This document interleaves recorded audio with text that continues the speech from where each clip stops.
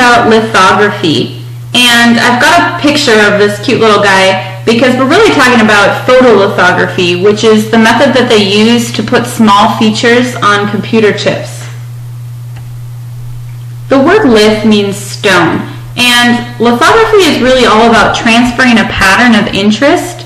And they used to use limestone, and they would etch whatever they were interested in, a picture or words, into stone, and they would cover the part of interest with a waxy layer and the rest of the stone that wasn't involved with water.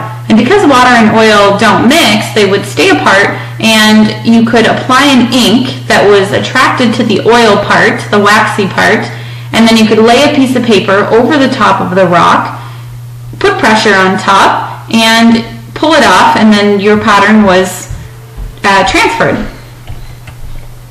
So the main types of lithography that we're going to be talking about are photolithography and electron beam lithography. There are many other types as well. I want to start you with a little quote.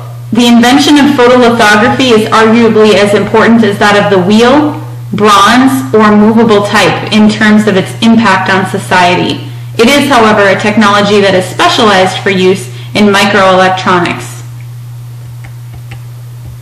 So what is it? So photolithography, the photo part means light, and it involves a chemical called a photoresist. The chemical itself is a photoactive polymer. What that means is it's a long chain that changes when it's exposed to light. It hardens. So the first steps are to coat something, your substrate, like a silicon wafer with the chemical, which is pictured here as pink. Then you put a mask on top. And my mask right here is this blue line. So you can see you have maybe some little openings in the mask where you want light to be able to get through. So there's 3 little places there. And then you expose it with light. For example, UV light. And the chemical changes where light was able to interact with the photoresist. Then you develop. You can either develop, aka dissolve the positive, which means the parts that were exposed, or the negative, the parts that were not exposed. And that's what we're going to do in class, is we're going to make a negative. Okay? Then you can etch the unprotected areas after removing your mask, or you can deposit a layer of metal. So here, if you apply the chemical, it can etch into that surface of silicon, or you could plate it with a small thin layer of gold. And then when you complete your last step, which is stripping the resist, the pink chemical that's left over, you're left with your final product.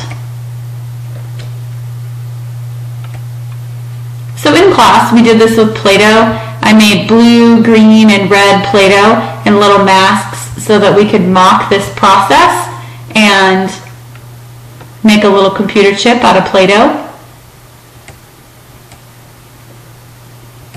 When it comes to light, there are some setbacks as far as resolution because of things like diffraction. So diffraction is the bending of light. So you can imagine if you have a mask that you're placing on top of your photoresist and your substrate, that light can bend around the edges. Light bends through a slit or when it passes an object. And here's a little example showing a Cornell scientist demonstrating photolithography. So you can go back and watch that on my lecture. Okay? Electron beam lithography. This is a little bit different. You focus a beam of electrons and you write your pattern. So you don't have a mask, but you literally write your pattern into your substrate. Now, diffraction's not an issue here because we're working with electrons and not something like UV light. So the wavelength of electrons is much smaller. Scattering is, however, an issue, electron scattering. It can scatter within the resist layer or within the substrate. Electron beam lithography is more expensive and it is way, way slower because, again, you are using that electron beam and it's basically creating such a small pattern and you have to move slowly. So again, I was talking about electron scattering. Electrons lose energy as they enter a solid. They can have collisions, both elastic and inelastic. This can lead to the broadening of a beam, therefore the sight and the image. Also, depending on the velocity of electrons and the substrate that you're working with and the actual chemical, this can all change how much your electrons are scattering as well. So with the scanning electron beam lithography, it's better with a picture. I think that's on the next slide. There's basically an electron gun at the top, and you heat this material until electrons start being emitted. You use that electric field to basically extract the electrons from the tip of a very sharp point of tungsten. There's a column that forms the beam, and there's a stage at the bottom that moves under the beam, so it moves your sample for you. It's controlled by a computer. Here's a picture.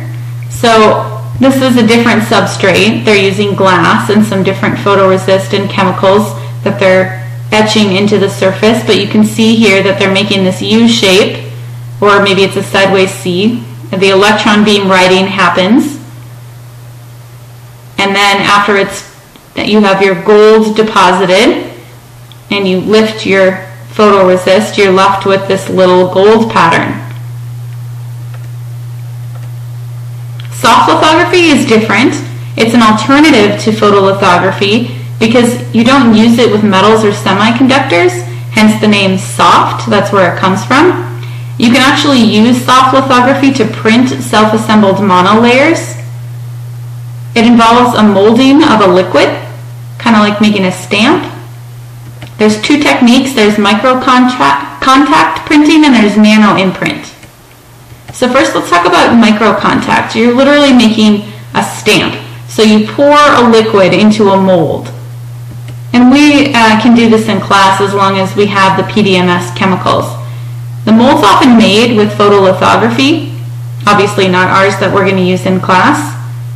But then you just ink the stamp, dip it into a solution. The self-assembled monolayer can form on that surface of the stamp. Then you stamp the substrate. So whatever you're using as your quote-unquote ink can then be transferred to your substrate. Here's a little picture. I think it's a little easier to understand with this. So using photolithography, they made their mold. Okay, it's basic squares here. They pour on their PDMS, they cure it so it hardens, they peel it away, and now they can stamp different molds with microfluidics here.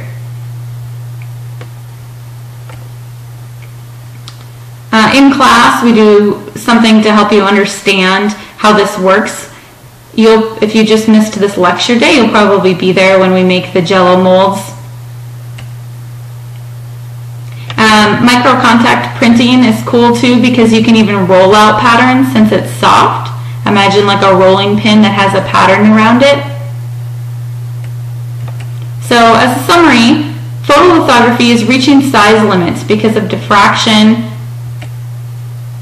Soft lithography is relatively new, and they are using this technique to fabricate nanostructures and nano devices. Structures.